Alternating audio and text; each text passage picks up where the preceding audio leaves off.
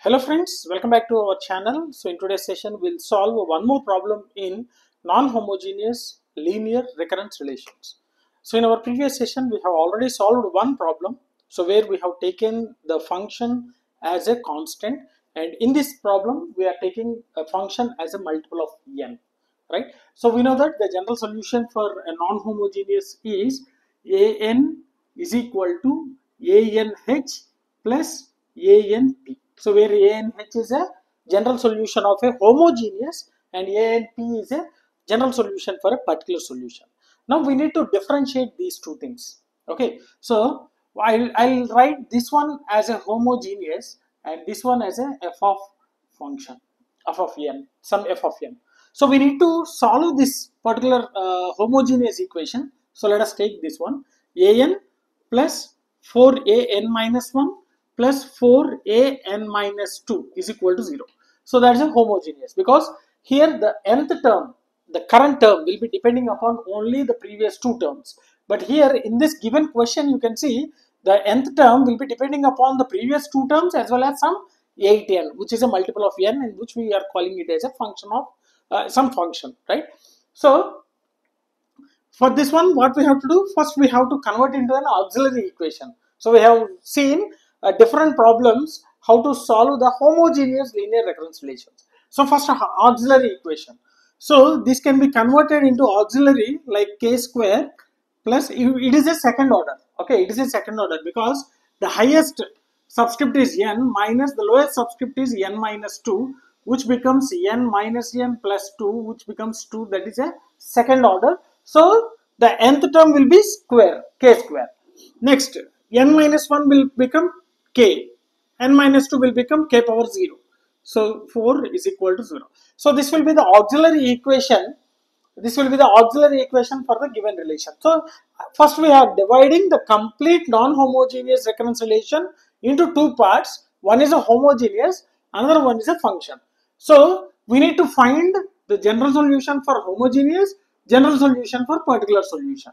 So now we are using this general solution for homogeneous. So from this auxiliary equation we need to find the roots. So for this is a quadratic equation, we will be having two roots. So I'll write this one as k square plus 2k plus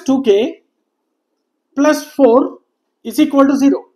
So this can be written as, take k as a common, k plus 2 plus 2 as a common, k plus 2 is equal to 0. That becomes k is equal to minus 2, and again k is equal to minus 2. So obviously both are equal.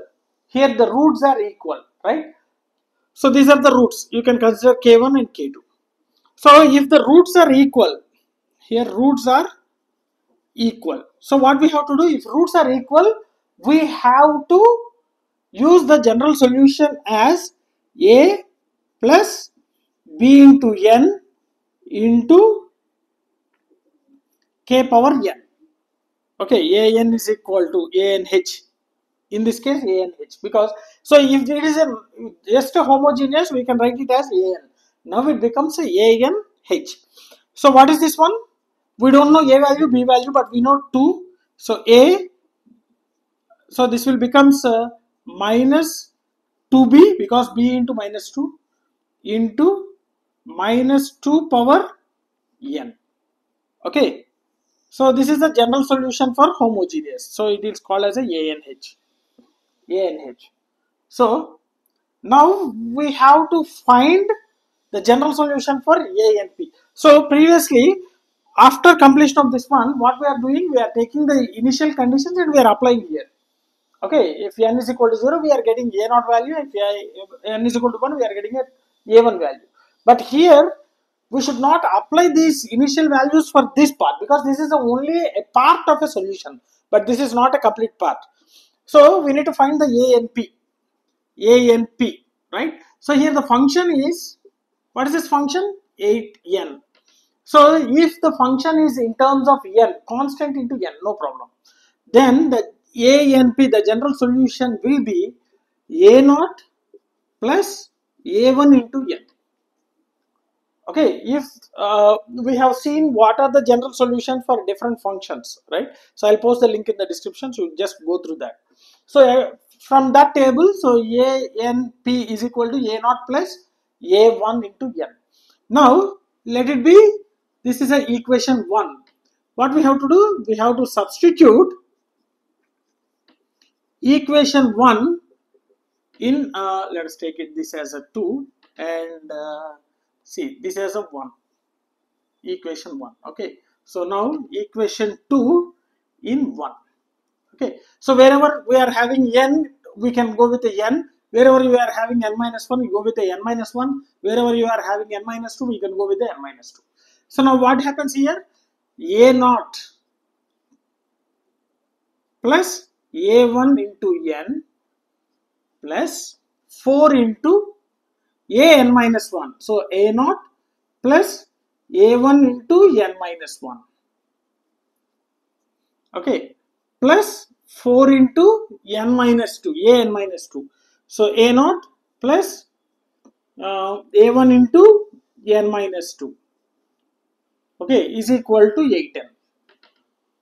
Now just solve this one. A naught plus a1 into n plus 4a naught plus 4a1 into n minus 4a1, okay, plus 4a naught plus 4a1 into n minus 8a1 is equal to 8n. So just I have expanded this one. Okay, so I am closing this one. I am erasing this one. I will write this one here itself. A n into h. It becomes a minus 2b into minus 2 over n. Yes, I am erasing this one. So what we have to do? We have to solve this one. So after this one, you can see a naught, 4a naught and 4a naught. So that becomes 9a naught plus a1, 4a1, 5a1, 5a1 into n, and see this one,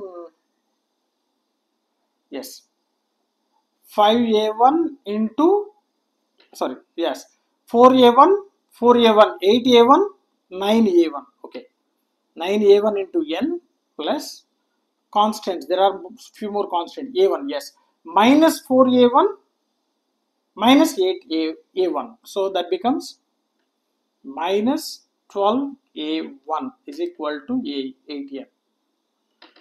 Okay, so I am writing the same thing here, 9a naught plus 9a1 into n minus 12a1 is equal to 8n. So after solving this particular solution, we are getting this one. So you can differentiate the constants and the n terms. See, I will write here 9a1 into n plus 9a naught minus 12a1 is equal to 8n. Now you can observe this is the nth part, okay, multiple of n, and this is a constant. So here on the right hand side you can have, this is a n part and you can write it as 0. So this is a constant. So this is a n part and this is a constant, this is a n part, this is a constant. You can equate, right? So from this 9a1 into n is equal to 8n. Similarly 9a naught minus 12a1 is equal to 0. So we are equating constants and we are equating n terms. Okay, so here a1 becomes, just wait, here 8, a1n plus 4a1n plus 4a1n 9, right? a1 becomes 8 by 9, 8 by 9, this is the a1 value. What about, now substitute here, 9a naught minus 12 into 8 by 9 equal to 0. So 9a naught equal to, what happens here, 4, this one is 3, and 9a naught is equal to 32 by 3. Okay, so a naught becomes 32 by 27. A naught equal to 32 by 27. So we got A1 value and A naught value. Okay, here we got A1 value and A naught value. Now you can apply in this equation 2. So that we will be getting ANP. ANP is equal to A naught. A naught means 32 by 7 plus, sorry, this one plus A1. What's A1? 8 by 9. 8 by 9 into N. This is the general solution for a function. This is the general solution for homogeneous. So first we have divided both the things with a homogeneous and a function, and we are equally calculating the general solution for both the terms. Now you have to find out the general solution for complete non-homogeneous linear recurrence relation. So hope you understood this part. Okay, now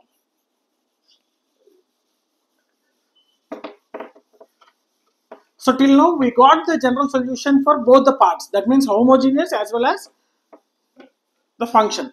Now what happens? An is equal to this one, a and h plus a and p. A minus 2b into minus 2 power n plus a and p, which is a 32 by 7 plus 8 by 9 into n.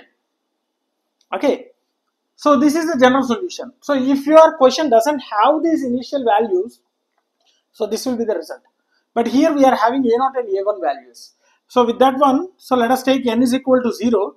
So a0 is equal to a minus 2b into minus 2 power 0 plus 32 by 7 plus 8 by 9 into 0. So what happens here? This becomes 1 and this becomes 0. So if this becomes 1, it becomes a minus 2b and a0 value is 1. Okay, plus 32 by 7.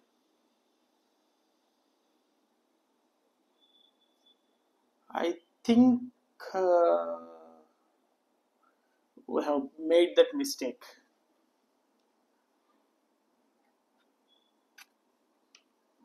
So for example, if it is k values are minus 2 and minus 2, and general solution will be an is equal to a plus b into n k power n, right? So here n, so we have substituted, unfortunately we have substituted 2 here. This will be n only. Okay, a plus n, a plus nb, a plus n into b. So n into b means here we can write it as a 0 into b. Okay, I'm extremely sorry for this. Plus enb. Hope you understood. So here we got two values. Roots are minus 2, minus 2. So the solution, the general solution will be in this way: a plus bn into k power n. So we don't know n value, we know only k value. So the general solution will be like this: a plus n into b minus 2 power n, minus 2 power n. So unfortunately, I have substituted n value also minus 2. Please correct it. Okay. Yes. Now you can see a0 value is 1. 1 is equal to a. This becomes 0. This becomes 1 plus this becomes 0. 32 by 9. So a value becomes 1 minus 32 by 9, which becomes 9 minus 32, which is a 23, I think. Yes. So a is equal to minus 23 by 9. So we got a value. Okay, minus 23 by 9. So 9 minus 32 divided by 9. 9 minus 32 is nothing but 23. Now substitute n is equal to 1. So what happens? An is equal to a plus n into 1 into b minus 2 power 1 plus 32 by 7 plus 8 by 9 into 1.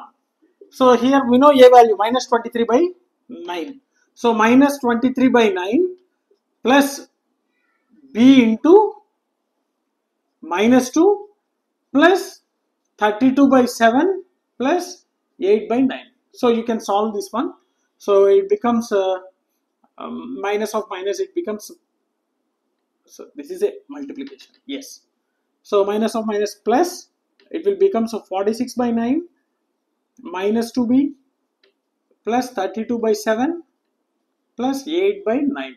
So it becomes 2b is equal to 46 by 9 plus 32 by 7 plus 8 by 9. So 2b is equal to, you can take it 9 as a common, so 46. So you can take the multiplication, 72, 7 into 6, it's around 63, 63 into 32. So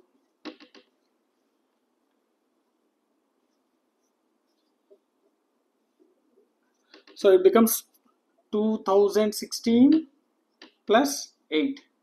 So 2b is equal to, okay, what it becomes? So 46 plus 8, 54, and 2016, it becomes 0, 1, 7, 0, 2, 2070 by 9, which becomes b is equal to 2070 by 18. So it becomes 1035. 1035 by 9. So b value becomes, so a value becomes minus 23 by 9 and b value becomes 1035 by 9. So simply we can apply that in this particular general equation. So I am erasing this one. So just follow the steps. So don't worry about the multiplications and large numbers. Don't worry about that. So an becomes minus 23 by 9 plus n into what is the b value? 1035 by 9 minus 2 power n plus 32 by 7 plus 8 by 9 into n. So this will be the general solution for given non-homogeneous linear recurrence relation. So the procedure is same. Maybe the calculations, the plus or minus may be wrong. You don't worry about that. You can just follow the procedure. Okay. So after getting the general solution, apply the initial values. You will be getting two equations or one equation. So that from that you have to identify a and b values. Okay. So maybe the calculation might be wrong, but the procedure is right. Okay. So don't focus on the calculations, right? So just focus on the procedure. Yes. So hope you understood this one. Let's stop here. And if you are having any doubts regarding this procedure, feel free to post your doubts in the comment section. Definitely I will try to clarify all your doubts. And if you really enjoyed my session, like my session, share my session with your friends, and don't forget to subscribe to our channel. Thanks for watching. Thank you very much.